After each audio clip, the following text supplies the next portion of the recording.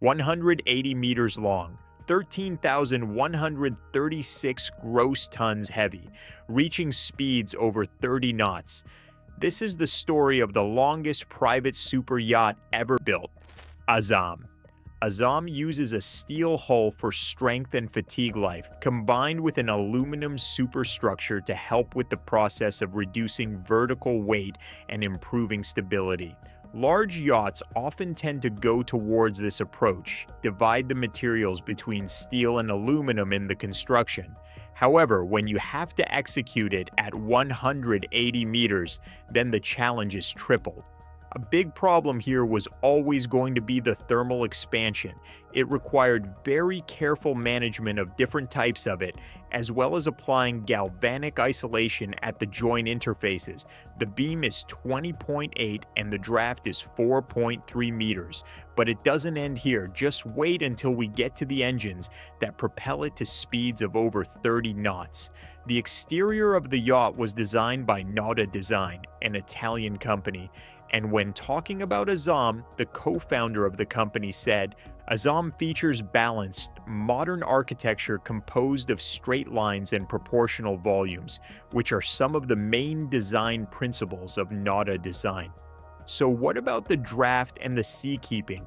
Keeping the vessel draft around 4.3 to 4.5 meters while still being able to maintain the global stiffness and tank volumes is a work of art.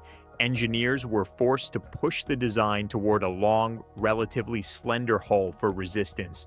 Of course, it was all but an easy process, which is why they relied on extensive finite element work on girder sizing, bulkhead spacing, and local reinforcement around the water jet intakes.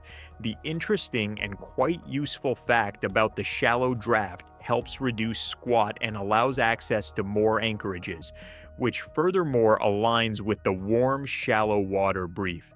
In order to meet the 4-meter draft, you cannot have exposed shafts or skegs, another reason as to why the water jets are a much better choice. And let's talk a bit about the maneuvering of this beast. Such lengths and weights require precision and state-of-the-art infrastructure. With twin steerable jets, thrust can be vectored for tight low-speed handling in concert with thrusters, while booster jets come online for when the owners want to have a little bit more fun and go into sprint mode. The jets are reportedly built by Wärtsilä's axial flow modular family, and they are driven by 2 gas turbines as well as MTU diesels, which are also CODAG setup. Of course, you cannot expect Lürssen to publicize every part number. If you were to dig a bit deeper in open literature, you'd be able to find them for yourself. So the facts we're preaching here are all based on research done from our side. In order for you to have a better understanding of the placement of Azzam's propulsion layout, just have a look at this picture. The orange circles represent the gas turbines, the green ones are the diesel engines, and the yellow block is the combining gearbox, or the CODAG system.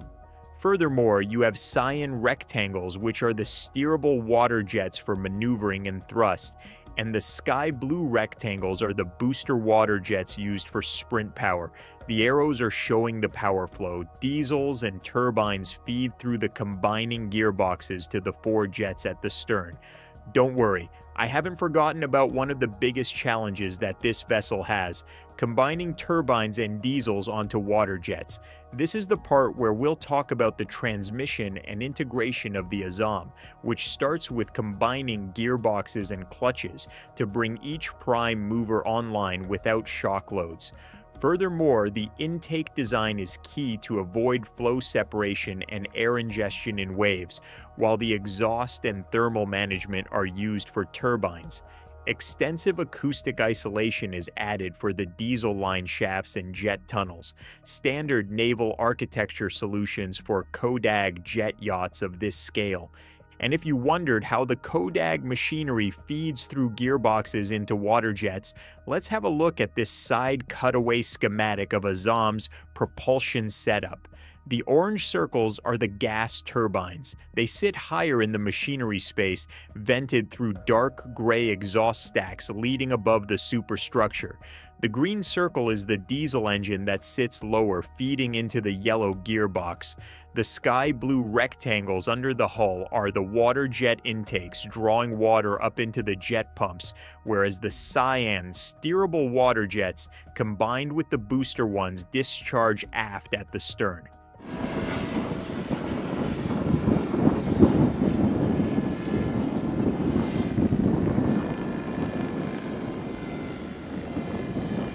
Exhaust stacks and intakes are positioned to minimize draft impact and maintain stealth and comfort. The key achievement here is to have a vessel with that scale to reach speeds of over 30 knots. It is verified by Lürssen, and multiple technical sources report that speeds over 32 up to 34 knots have been reached on sea trials depending on the load and the state of the yacht. Again, we have to mention the genius combination of turbines and booster jets, primarily used for this regime.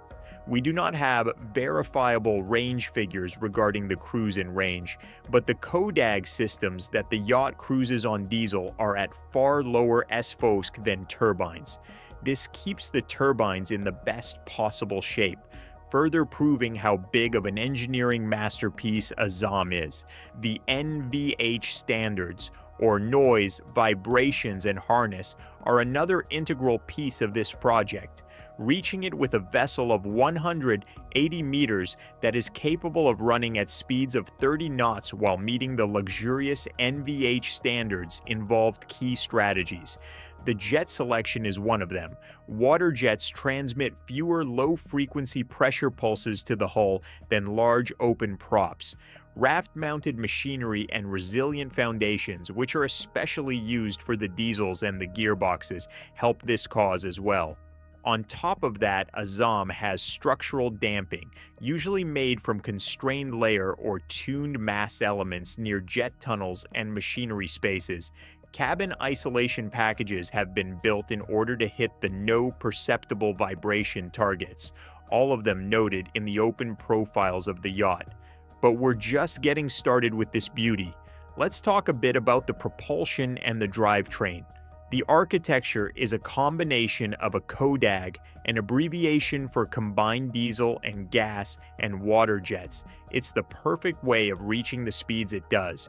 2 gas turbines and 2 diesel engines are driving 4 water jets. The jet setup is made up of 2 steerable water jets for thrust vectoring and 2 booster jets, who, keep in mind, are non-steerable and are helping add straight-line thrust at speed. If you combine all of these factors and calculate the horsepower of Azzam, you'd reach extraordinary numbers: 94,000 horsepower, or 70 megawatts. These are primarily reached by the twin MTU 20V 8000M91 engines, each reaching 12,205 horsepower. That's the primary thing that enables it to reach speeds over 30 knots. And in the engineering world, there has been a big discussion as to why Lürssen decided to go with water jets and not propellers. There are a couple of logical reasons behind this decision, starting with the cavitation control and efficiency at high Froude numbers. The speed that the vessel can reach was always going to require thinking outside the box from its manufacturer. So at speeds around 30 knots, large conventional propellers would cavitate heavily. Therefore, axial flow modular water jets are the perfect choice for keeping the efficiency of the superyacht at a top-notch level while also maintaining very low vibrations and noise. There are a lot of other aspects that we need to talk about regarding the Azzam, including the HVAC system. The HVAC, or heating, ventilation, and air conditioning, is a system designed to regulate the temperature, humidity, and air quality within a certain space. And let's keep in mind that this giant is 180 meters long, so the challenge of feeding the HVAC system, especially in warmer climates, is kind of a big thing. So the Azzam runs megawatt-class electrical plants in order to keep itself up to the task. And on CODAG yachts, The electrical plant is independent of the propulsion turbines, with load shedding and bus tie logic for redundancy. You didn't think we forgot about the stability and the motion control, did you? Azzam employs at-anchor stabilization and active fin roll systems underway. The long waterline length helps in the process of reducing pitch in moderate seas, and the aluminum superstructure helps save tons of weight aloft for GM margins without having to sacrifice amenities across multiple decks. As I mentioned earlier in this video, the yacht was built in 3 years, an extremely short time for such a heavy project. Thanks to the parallel build of major blocks and superstructure models, early freezing of weight and systems envelopes in order to avoid growth, as well as close interaction and collaboration between Nauta and Lürssen to lock the propulsion and intake geometry early, have all helped the cause. Let's have a proper look at the enhanced system of how Azzam keeps itself stable and afloat.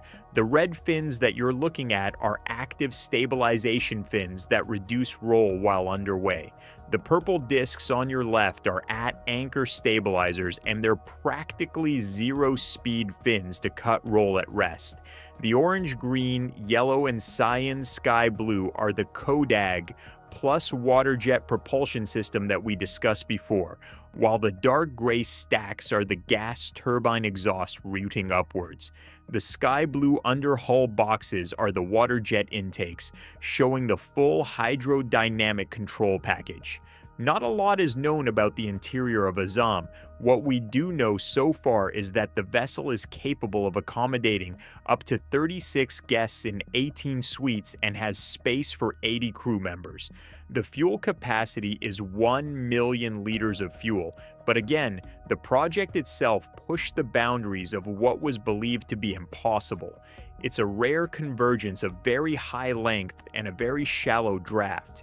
As if this wasn't enough, the high speeds that it reaches are a reminder that once great minds come as one, nothing is impossible.